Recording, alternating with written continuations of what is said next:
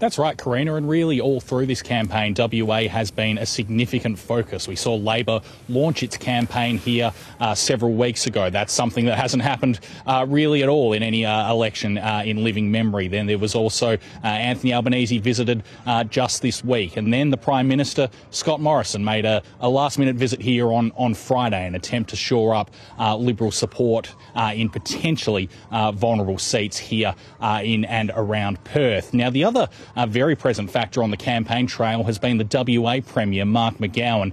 He was here at Safety Bay Primary School a short time ago, casting his ballot at this busy polling centre. There's been a significant crowd here all day. The WA Premier, Labor, has been very keen to try to capitalise on his popularity, which he built over the course of this pandemic. So he's been out and about on the campaign trail with Anthony Albanese when he's been here in Perth. And he spoke to the media a short time ago saying that an Albanese government would be best for Australia.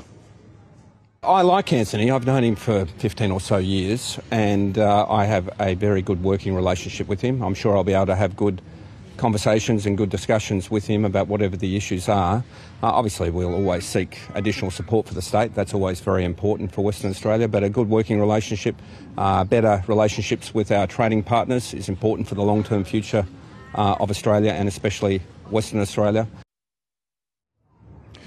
Now, it wasn't all smooth sailing for Mark McGowan on the campaign trail, it's got to be said. In fact, when he was here earlier this morning, he was heckled repeatedly by anti-vaccination protesters. His vaccine mandates have drawn some controversy here in WA, and he was heckled repeatedly to the point that his security had to intervene. But it's Labor's hope that Mark McGowan's overall popularity will boost Labor's chances of picking up a couple of seats here in WA later today.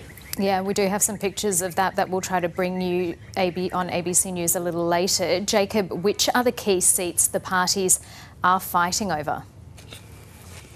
Look, there's probably two main key seats going into tonight, the seats of Swan and Pearce. Swan is an inner suburban seat just to Perth's east, to the east of the CBD, I should say. Then in Perth's northern fringes, there's the seat of Pearce. That was previously held by the former Attorney General, Christian Porter. Both of those are Liberal seats, but both of those are seats which Labor likes to think it has a chance of picking up later today.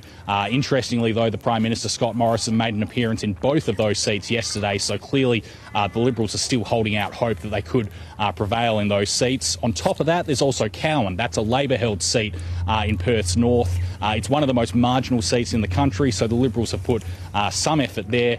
One of the most interesting seats as well is Curtin. That's another of these teal independent seats. It's one of the most blue ribbon Liberal seats there is, at least normally, held by the Liberal MP Celia Hammond. She's facing a challenge from independent MP Kate Chaney, however, and the Liberals have had to put significant effort into trying to hold on to that seat amid that challenge. Now, should be said, as much as Labor is fancying its chances of picking up a couple of seats here in WA, going into this campaign, it was hoping of picking up as many of 3 or 4. It had some hope in Taney and in Hasluck, held by Ken Wyatt, but it's somewhat scaled back those expectations going into tonight and mainly has its eye on those two key seats of Swan and Pearce. Yep, and Curtin, as you mentioned, will be another one to watch closely tonight. Jacob Kagi reporting there from Safety Bay in Perth.